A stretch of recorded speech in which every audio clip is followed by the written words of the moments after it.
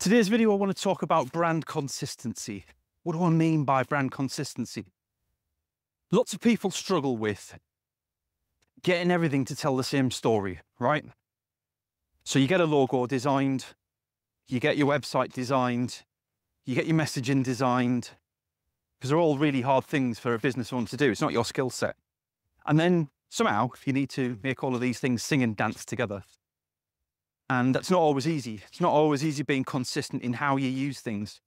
It's not always easy being consistent in how you write posts and copy, because sometimes you're writing in a edit.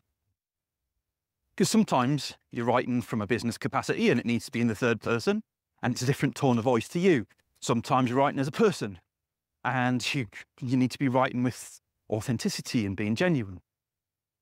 And I'm a big advocate of video for this very reason, because I believe that video is the one place where you can be yourself, brain dump, get thoughts and ideas out there, and not have to worry about whether you're reaching the right tone of voice or not. Of course you're using the right tone of voice. You're saying things out loud.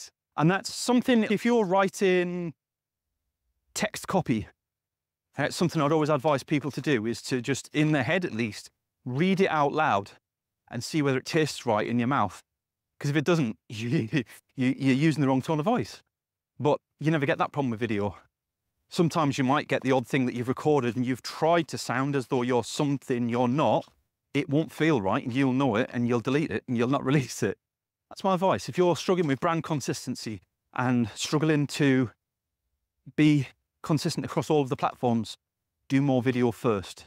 Use the video as the influence that then creates the rest of the stuff that you're going to do. All right, that's today's advice. I'll speak to you tomorrow.